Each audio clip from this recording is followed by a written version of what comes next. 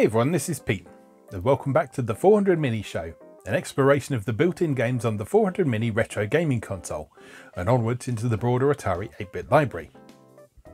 Today's game from the built-in lineup is Crystal Castles, an adaptation of the 1983 arcade game by Atari. This was a rather late release on Atari 8-bit, not making it out to market until 1988, though much of the work was done on it around 1984 by programmers Paul Metz and William Junk. As Atari enthusiasts will know, however, 84 was a somewhat turbulent time for Atari due to the arrival of Jack Trammell on the scene, so it's unsurprising that some games developed around that time ended up in development hell. Trammell's enduring legacy is that he completely overhauled Atari's business at the time, putting a significant number of gaming-related projects on hold, leading to, among other things, the significant delay of the Atari 7800 console. Crystal Castles was originally developed by Franz Lanzinger. Lanzinger had been recommended to Atari by his friend Brian McGee, who had joined the company as a tester. In appreciation for this, Lanzinger incorporated McGee's initials BBM into a level of Crystal Castles. Lanzinger's first project at Atari was originally intended to be a variation on the company's classic asteroids, known as toporoids. While he was stuck without a development system during his first month at the company, he spent his time making three-dimensional backgrounds on a mainframe computer. These were originally intended to be backgrounds for the Toporoids game, but as he experimented with adding characters that could move along the architecture, he realised that he could make a very different sort of game. Lanzinger supposedly spent $2,000 as a tax write-off playing arcade games as research during the development of Crystal Castles. He claimed that this helped him make good decisions about game design. Observing players enjoying titles such as Atari's Tempest also inspired him to include the level-skipping warps in Crystal Castles, some of the first ever examples of such a mechanic in games, and predating their more famous appearance in 1985's Super Mario Bros. By 2 years. Crystal Castles is noteworthy for being one of the first arcade games to have an actual ending, rather than simply cycling around its levels perpetually, getting harder and harder until it's literally impossible. Lanzinger felt particularly strongly about this. He wrote a detailed 2-page memo to Atari's management outlining his philosophy that if video games were aspiring to tell stories, they should have satisfying conclusions in the same way novels do. Of course, reaching that ending is a challenge. There's 37 stages standing between the player and the victory screen. I can't promise how many of those levels we're going to get through today, but let's go play Crystal Castles. Okay, welcome back to the 400 Mini, where today we're taking a look at Crystal Castles. In this enchanting maze game, you guide Bentley Bear through the evil witch Bathilda's home, collecting gems and outwitting magical enemies. Collect gems and jump over enemies. Magic Hat grants invincibility. Pots of honey increase speed. Defeat gem eaters while they're eating gems. Explore 37 castles with 1 or 2 players. Let's just check the controls briefly. So it's just directions and fire button to jump. And that is it, I believe. So, let's play. I remember playing this back when it must have been a pirate copy of the prototype version we had, because it was certainly pre-1988 that I played this on Atari 8-bit. So it must have been one of those numerous examples where the prototype found its way out into the wild via piracy groups, being distributed on bulletin boards or whatever. And yeah, that's what happened. Okay, let's begin. Press start. Here we go. Get the gems, Bentley Bear.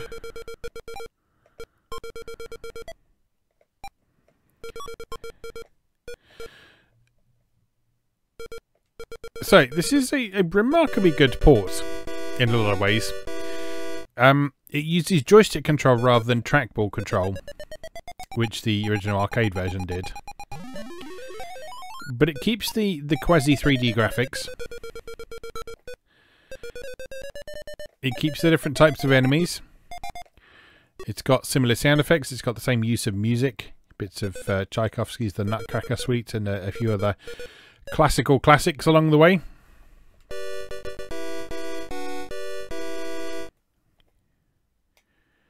And yeah, as you can see, it's got a fairly slick and quick 3D drawing routine for each level. And we've got things like the ability to defeat the gem eaters by running through them while they are eating a gem. Just like in the arcade original. Let's see if we can do that here as well. Oh, you can't do it while you're wearing the hat.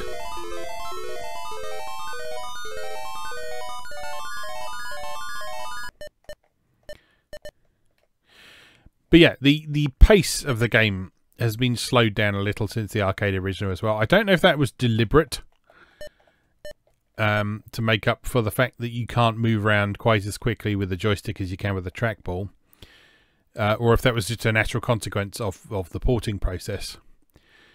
But yeah, the pace of this version is slower than the arcade game, which is quite welcome, to be perfectly honest. Right, so on this stage we've got gem eaters.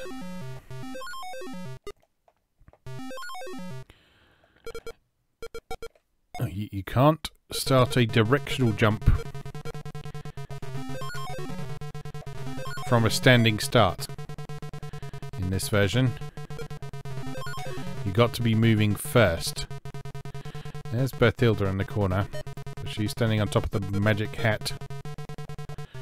Let's jump over her, grab the hat, and destroy Berthilda for some bonus points.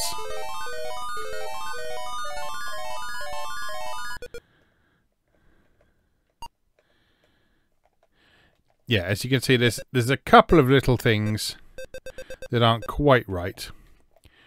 Like you see, if we go down behind here, Bentley still is drawn in front of stuff, which isn't quite correct. But he can go inside that doorway.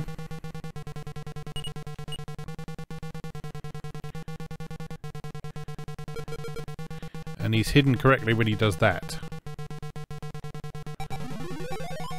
Get the honey. Let's get those gems there. There we go. Lovely big bonus for getting the last gem. If you're not familiar with Crystal Castles, you get a bonus if you are the one who eats the last gem on a stage. But if one of the enemies eats the last gem, then you get no bonus. Whoops! Oh no!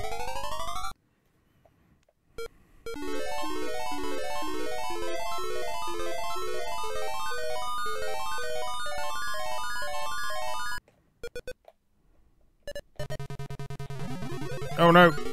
Bees! Covered in bees. I'm covered in bees.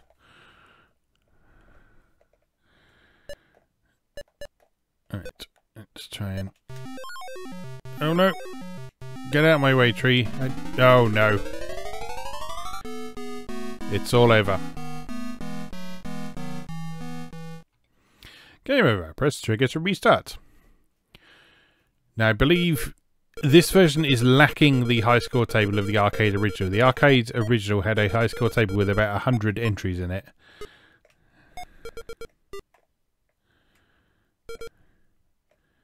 So in this version you've got just a high score, which is fine for home use. You'll also notice that the first level lacks the 3D rendering of the high score holders' initials, because this version doesn't store your initials. Which is a shame. That probably also means that Brian McGee's BBM initials are not incorporated in this version as well. Although they might be. I don't know. I can't remember ever having seen them. But it's also a while since I played this version, so...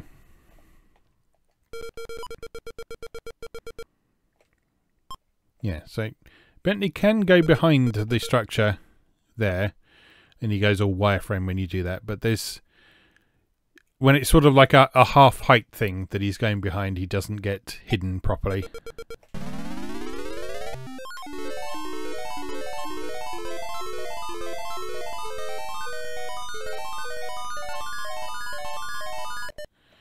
Get all the gems around Mr. Skellington. There we go.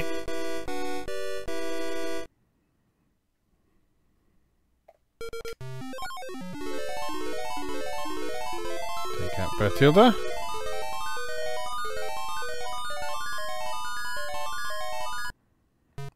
Eat your gem, please, so I can kill you. There we go.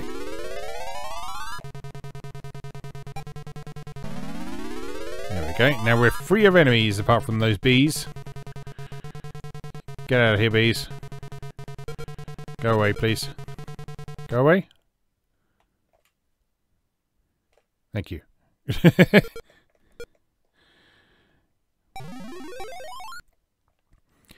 If you get the honey, it doesn't stop the bees coming all together if you take too long over a level, but I think it does make them a little bit less likely to show up.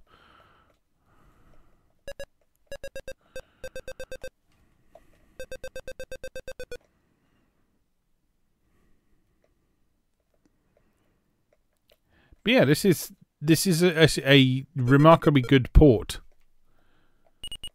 of the arcade game. It's just a shame that it came out so late. The actual release version of this, it came out as one of the a release. Oops. It came out as a cartridge for the XE game system, as it was known, which was a version of the 65XE that had a detachable keyboard and was sort of positioned as a games console. Kind of to the disgust of a lot of Atari enthusiasts at the time, because there was kind of the feeling that Atari computers could be used for things other than games. And I know certainly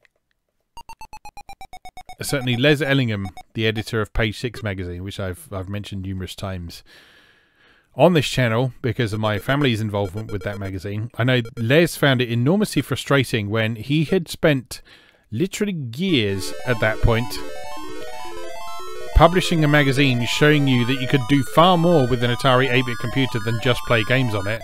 And then here was Atari of the time, which was very different from Atari of when the 8-bit range of computers launched. Here was Atari at the time specifically marketing them as games machines. And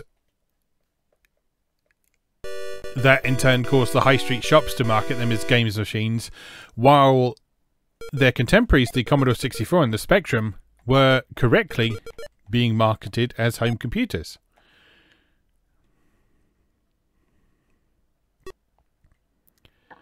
And yeah, that was frustrating for a lot of Atari enthusiasts who like to make a point of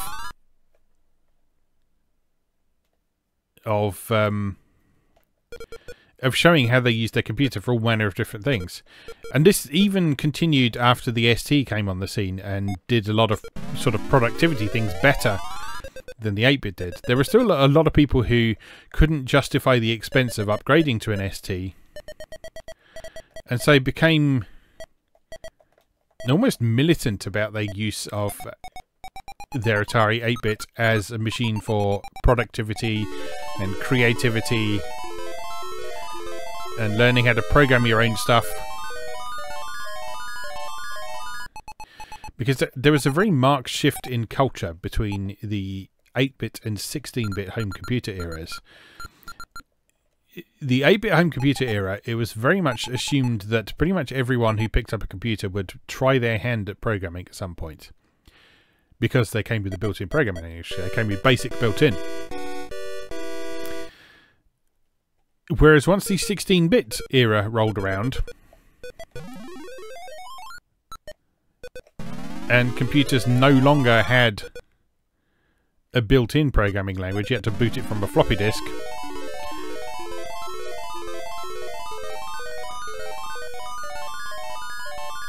The sort of culture surrounding computing changed quite a bit. There were still people who used computers for productivity and serious applications and creativity and that sort of thing. But it was a very different kind of atmosphere to the 8-bit era.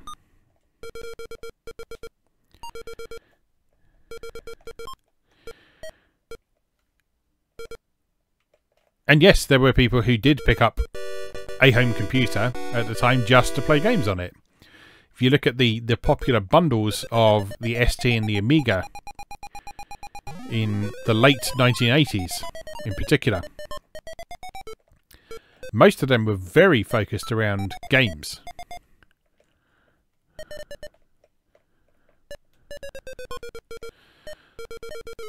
So for the ST, you had things like the Power Pack and the Super Pack. On the Amiga, you had the Batman Pack and the Cartoon Classics Pack and all that sort of thing. All of them themed around games.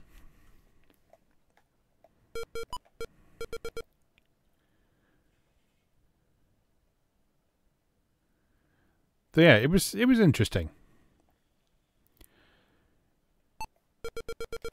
It was interesting, and to tie this back to Crystal Castles, this eventually saw release around the time that Atari was specifically marketing its computers as games machines.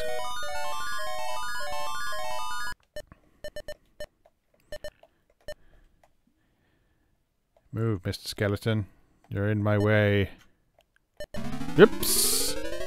Too close. I thought I could get round him, but apparently not.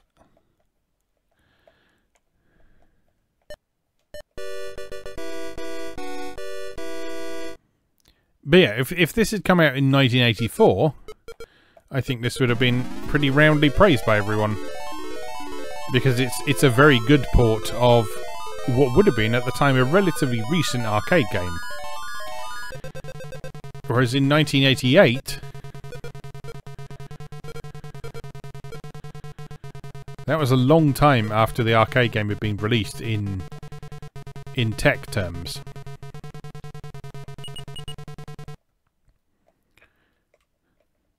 And if you compare this to what, for example, NES players were playing in 1988, there's no comparison. No comparison. Atari consoles, be they the 2600, the 5200, the 7800, or the XE game system, were always great at arcade-style games. Whoops! Always great at arcade-style games and arcade ports, like we've got here.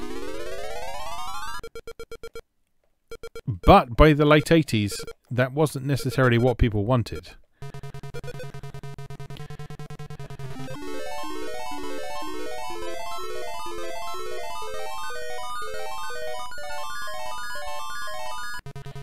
We were starting to see more complex games that could only be done on a home computer, that wouldn't be practical to play on an arcade machine. Things like war games, strategy games, management games, role-playing games.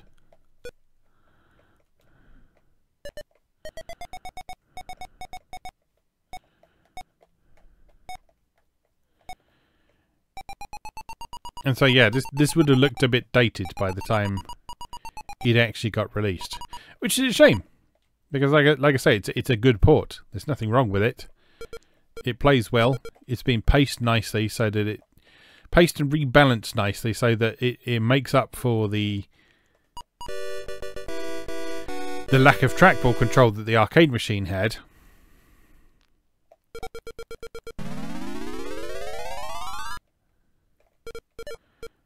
And it's very playable. It's presented well. Looks good. Nice and colourful. Good music. Got all the authentic enemies. Bit of flicker going on, which is not at all unusual when you've got a lot of sprites going on. Come down here so I can kill you. Come on. This way. This way. Stop dicking around in the corner. I want to destroy you. Oh. Come on. I timed that poorly. Come on, keep going. Keep coming. No. Oh, sod it. Just leave him to it.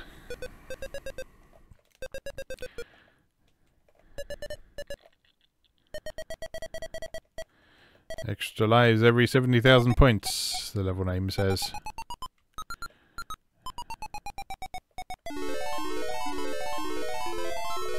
You get 500 points for just picking up the magic hat. So that's good. And we get a nice big bonus because we will get the last gem now, because that idiot is stuck down there in the corner. Like a fool. Oh no, he's coming up. He's coming up. He's too late though. Alright, this is where it all went wrong last time, isn't it? Oh no! It's all gone wrong again! With poor timing. That's upsetting. Right, let's have one more go. Yeah, so if you're unfamiliar with the arcade game, those sort of big square roofs... Actually, I'll tell you what we'll try. We'll see if we can do the warp. You can! There we go. So that jumps us straight to level 3. Which is nice. And death. Very good.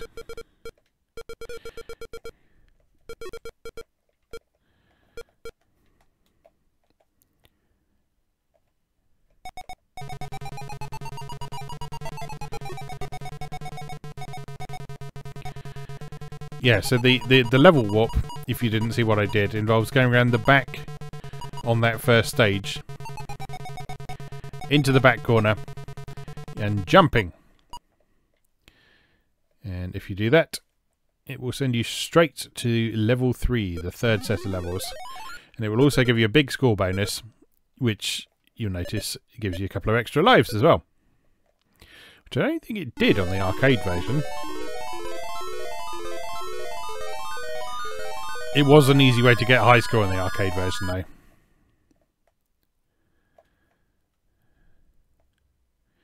Because suddenly being awarded 100,000 points for doing nothing more than jumping in the corner of the first level. Nasty tree, level 3. Well, that is a nasty tree. He's moving very quickly. Damn. Timed it wrong again.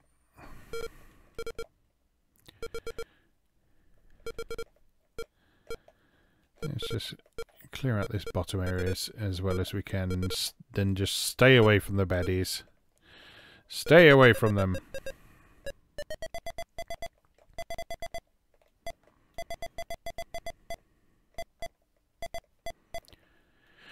But yeah, well, what I was going to say before is that on the first stage, normally what happens is the roof of the building is kind of carved out to say the initials of whoever's got the high score, which by default is Franz Lanzinger. So it says FXL by default for Franz X Lanzinger.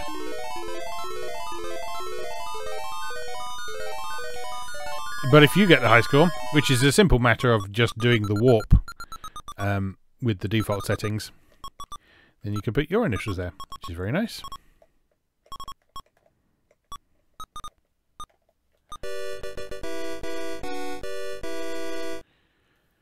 Hidden spiral.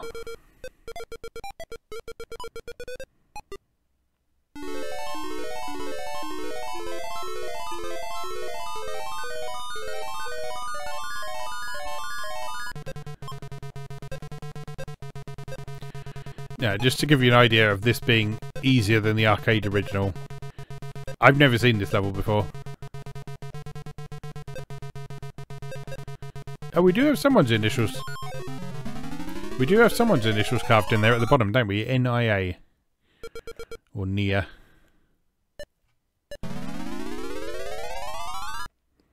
But I don't think I've ever seen that ghost enemy before.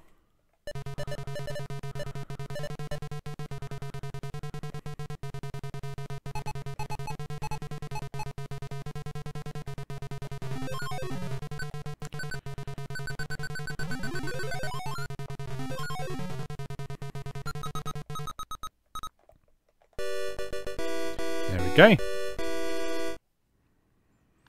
Bathilda's dungeon.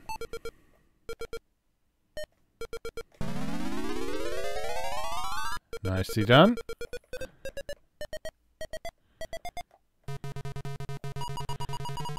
Deal with Bathilda with the magic hat.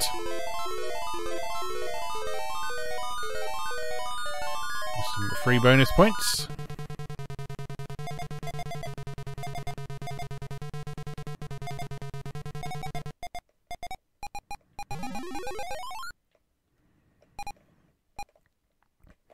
Yeah, officially further than I've ever been in Crystal Castle now. Because I don't think I knew about the warp when I was a kid. And I can't get this far in the arcade version.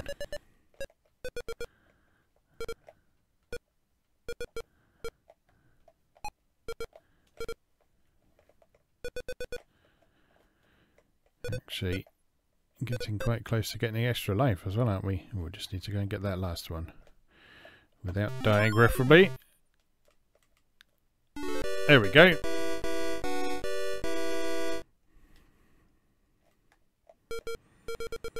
Pyramid, level 4. Oh no!